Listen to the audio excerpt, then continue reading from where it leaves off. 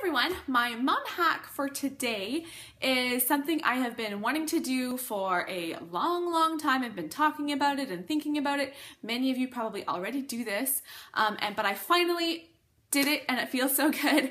And that is to put away half of my kids' toys and their books and all their stuff. We have very limited space. Most of my kids' toys are in their bedrooms, and then we have a very small office / toy room nook on our main floor, and we have a bunch of toys there, but really not a lot of space for toys. And so what was happening is it was always just a big disaster, as you guys know, when you have kids and lots of toys. They're just everywhere. And also there were many toys that my kids enjoyed that were just at the bottom of their toy bucket and they never really saw it, and so they didn't get to play with it because they'd forgotten about it.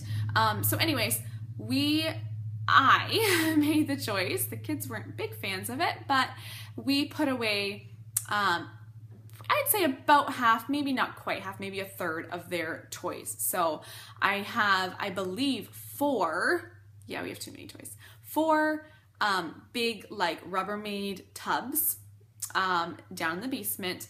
Two of them are full of books. Yeah, we have that many books.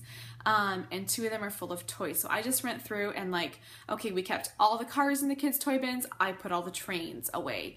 We kept half of Charity's doll stuff and then half of the doll and baby gear away. And then, same with the baby toys, kept half of them out, put half of them away.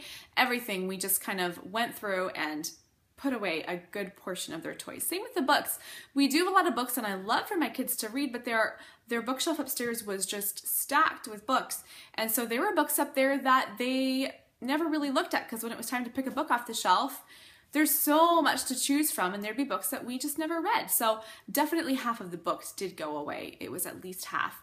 And so now we just have a small section, but we're reading through them, and there's stories up there that when did we get this? I don't even know. It must have been one Christmas we got it from somewhere, and we'd never even read the story. And so, because it was just up on the shelf and we didn't even notice it. So now that there's just half of our books up there, we have been reading through them and making sure to read through each of those books, and the kids have found some new favorites through that.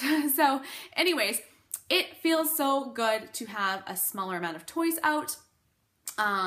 The kids are playing with toys that they'd forgotten about. Now, we did put the toys and books away, I want to say probably 2 months ago. It's probably been a couple months now. It was just a little bit after Christmas.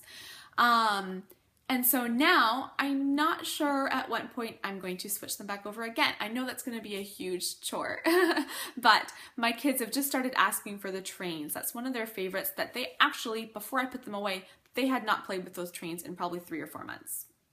It had been a while, but now they're asking for those trains again. So we're gonna, once we bring the tubs up, I'll take the trains out and put something else away instead. But I'm trying to decide how often I want to switch over. So if you guys do this toy sorting, what do you call this, putting away thing, then let me know down below how often you cycle the toys. Do you, I know some people will have fall, spring, summer, what season did I miss? Winter toys, and they actually cycle every season.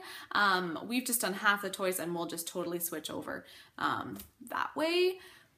But I don't know. Let me know in the comments down below how you did this, how often you switch toys out. Do you have 3 different sections of toys? You switch over, I don't know if this makes any sense, but anyways, let me know how you guys do it, because like I said, I've just started and so I don't quite know how I'm going to do it, but it feels good to have less stuff out and the kids are enjoying things that they had forgotten about. And I'm sure when I bring out the old toys again, they'll be like, wow, it's Christmas, we're getting all new toys again, because there'll be stuff that they forgot about again. So anyways, that is my little tip. I'm sure you guys have many more tips if you've already been doing this. So again, let me know in the comments below your tips. And thank you for liking my video and watching my videos. And just thank you. Thank you so much for being part of my channel. I'm so thankful for you guys. And I will see you in my next video. Bye.